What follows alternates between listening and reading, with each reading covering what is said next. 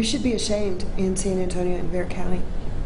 We're losing babies at such a fast rate, and that's why we've joined together and really put an emphasis on this. It is something Letitia Vandepute knows all too well. Her grandson, one of those lost. Babies in Bexar County are dying at a rate faster than the rest of the state, and it's not from a disease or an infection. It's because of how or where they sleep. It's called sudden infant death syndrome. In 2011, approximately 65% of infants died from unsafe sleep practices. Last year, that number rose to 80%. So now doctors and those who've lost loved ones are banding together to try and stop losing these innocent lives. I can't bring my son back, even though I'd like to, and I'd do anything in the world to have him back. I can't, so the next best thing, to celebrate his birthday, is to save other baby lives. On May 7th, 2013, 5-month-old Rex Vandepute didn't wake up. A baby boy gone too soon.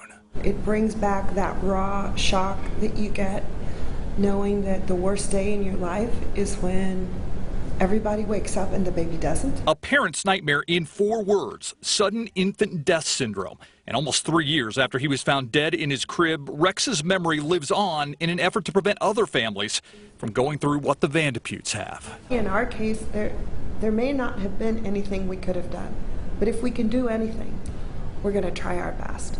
And that's what Saturday's about. Saturday, the Walk Run for Rex will take place at Los Patios. The benefits will go to the Southwest SIDS Foundation to help provide safe sleeping kits to families that can't afford them. And the need is great, spelled out in life and death statistics. Bexar County is the worst county in Texas, and Texas is one of the worst states in the United States. Every hospital system in the city joining together to fight the problem. City Councilwoman Shirley Gonzalez's husband lost his granddaughter to sudden unexplained death just 2 weeks ago.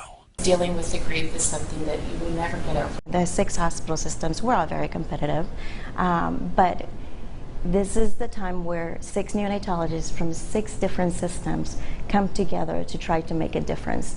That should tell you how important this problem is. And I know you saved other baby lives through this.